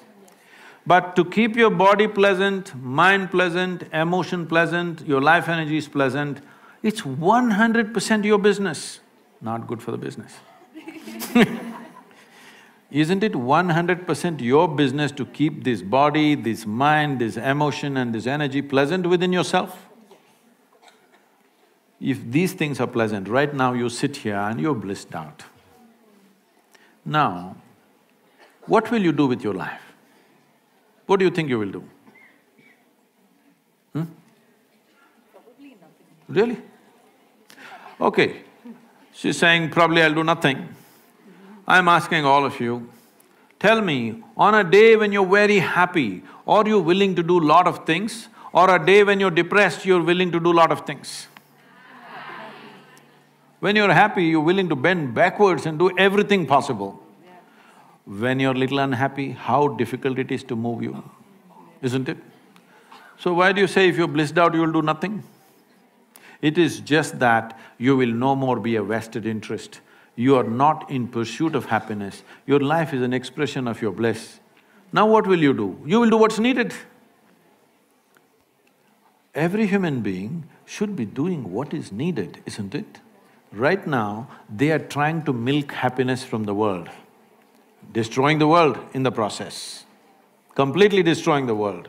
See, today, what is it that these ecological disasters unfolding, what do you think it is? In pursuit of human happiness, isn't it? Nothing else. In pursuit of human happiness, we have turned this planet into a bonfire and people are not even happy. Forget about being happy, most people are in different state of struggles. So, it's very, very important. What is in your hands? First, all those things must be taken charge of. What we do in the world, let us see to what extent the world allows us to do it. Your body, your mind, your emotions and your energies must take instructions from you, isn't it so? Hello? Right now, it is taking stimuli and instructions from all sorts of people. So how the hell do you think you will go where you want in your life when somebody else and somebody else can make this body, this person do whatever they want? At least what happens within you must be determined by you. What happens around you, it'll never be 100% determined by you. If you work hard, a little more influence, otherwise little less influence, but never 100%. Outside situations will always be like that and they should be like that, because if the whole world happens the way you want, then where do I go? Little bit your way, little bit my way, little bit somebody else's way, it's fine. But what happens here must be my way. If this one thing happens your way, will you keep yourself blissful, miserable, depressed, what? So essentially, you must understand, you can call it stress, anxiety, misery, depression, whatever you call it. Essentially, your intelligence has turned against you. That's all that's happened to you. Because there is no any kind of knowledge in your education system from ABC to till this day, how to take charge of the faculties that you have within yourself. There is no addressing it at all. If you address it, people say, oh, you are archaic.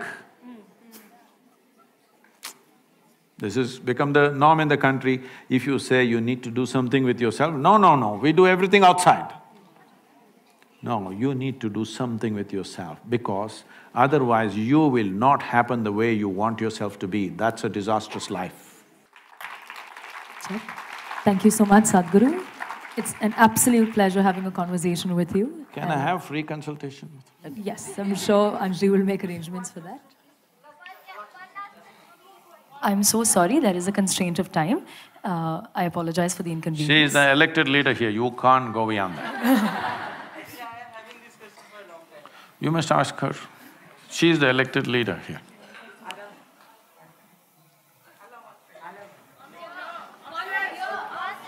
I can't cross over my deans, so go for it. Please ask the question. Pranam Sadhguru. I am from West Bengal. My name is Shourabroto Mukherjee. I have been following you for last 3 months. Was that a warning? No. Why, sir? No. I have been following you for several last few months, and I have been watching your videos, and literally I can say that I'm your fan. But I have one question that I have noticed that you have said that whatever we accumulate in our life, like our salary, our reputation, our wealth, our body fat also, it's all, we can say that it's mine, but it's not me. You say, I have seen this, and it's extremely logical. Sure, I can say that the house is mine, but that's not me. I can say that the body is mine, but that's not me. Then what is me? Then what is me? If I release whatever I earned, if I remove whatever I earned, then what is me? What is my existence? That's what I want to know. Why are you asking me, huh?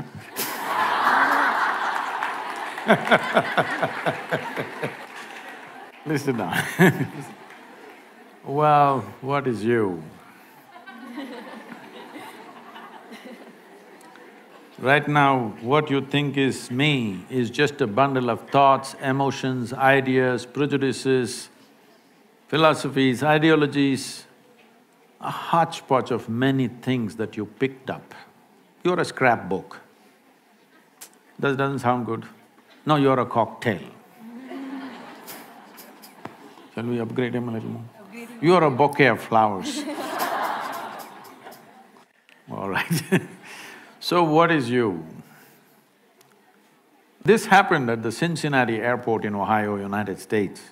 People had lined up to check in at the airline ticket booth. One man just skipped the line and came straight in the front and thrust his ticket. The lady at the counter, she said, "Sir, there is a line." He said, "No, I'm in a hurry." She said, "Everybody's in a hurry, you're on the same plane. Please stand in the line." Then he said, "Do you know who I am?" She looked at him, promptly picked up the microphone and said, "There is a man here who does not know who he is, can somebody help him?" So, who am I is not a question that you ask somebody, it's a question that you ask yourself. Make it more and more profound. If you had stood up, this is like what you are asking is like a morning prayer, you know, how people pray. If you can learn one mantra, your child is doing, and phone also you can attend in between these days. Even in the temple, priest is attending the phone in between. All this. This happened closer to Christmas. A lady in Minnesota was praying. It was overheard by the neighbors. She was praying, "Dear God, please this time, last time that old fool Santa Claus came and he mistook my prayers. What I want is a thin, slim body and a fat bank balance. Last time he mistook this."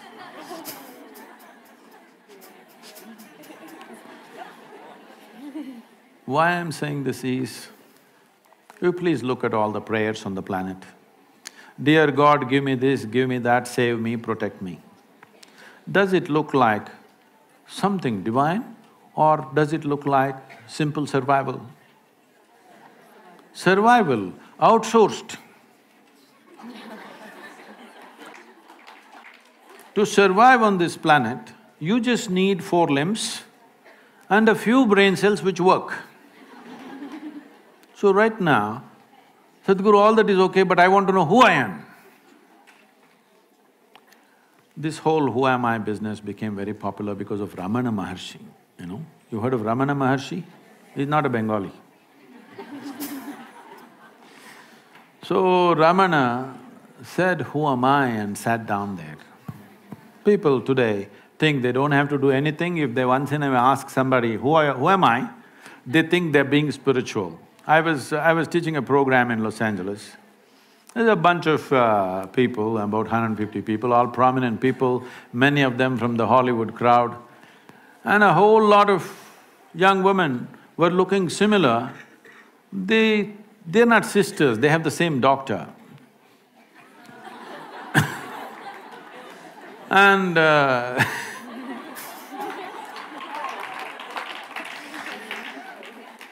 and then one of them says, "Sadhguru, I'm just teaching them a simple 21-minute practice."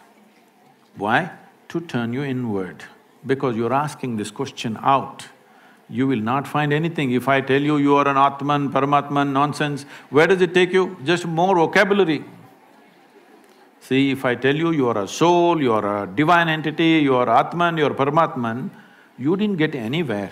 You just got more nonsensical vocabulary. That's all you got. So I said, we're teaching you a simple process, 21 minutes, how to turn inward. But you're telling us all this 21 minutes we have to do all this, but Ramana Maharshi said, you don't have to do anything. I said, whoa, Ramana got to Los Angeles? But Ramana did nothing, that's a fact. He simply sat like that, cross-legged.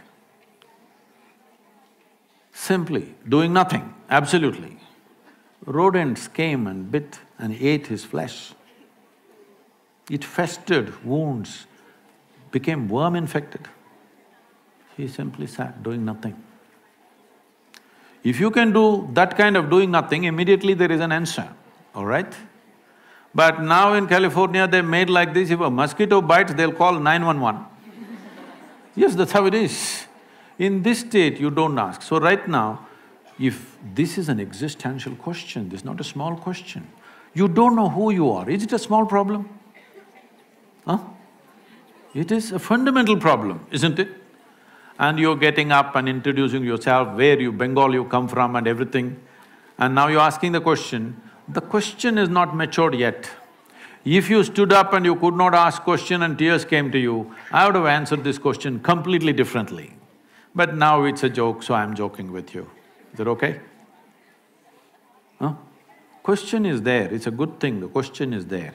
But the question needs sharpness to penetrate.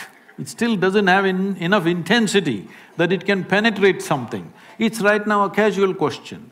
So right now, I can tell you something, who you are, but it's not in your experience. If I tell you something which is not in your experience, what can you do? You can believe it or you can disbelieve it. If you believe it, you are not any closer to it. If you disbelieve it, you're not any closer to it. If you believe me, you can go and tell some fancy positive story. If you disbelieve me, you can go and tell some negative story about me. But you have not moved an inch, isn't it? So if you genuinely… if this question is burning within you, if tonight, if this question bothers you so much, you cannot sleep, you cannot sit, you cannot stand, if it bothers you like that, then you come, I'll give you something else, something totally different. To all the young women, because you're calling yourself millennials, so I'm thinking you're all 18. So to all of you, the simple thing is this, do whatever the hell you want, but do it well. That's all that matters.